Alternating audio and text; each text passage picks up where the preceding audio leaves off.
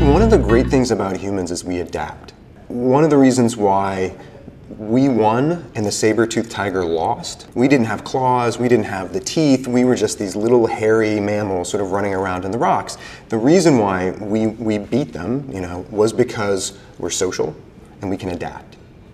And that adaptation is something really, really important when it comes to our machines and our tools. We build our tools and then we adapt to those tools, and it allows us to make more tools and better tools. And so as you look at things like smartphones and computers, you can see how human beings have started to adapt.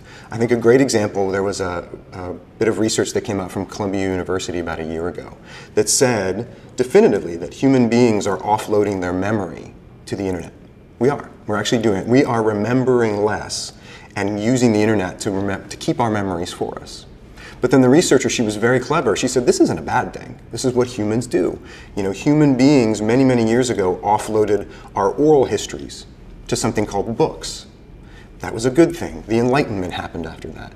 That we use this, and human beings constantly evolve. And so I think people start to use cell phones and use their technology. I think as long as we're keeping to that bar, that we're headed in the right direction. I think we'll continue to evolve. We'll continue to have a reliance on it because we've always had a reliance on it.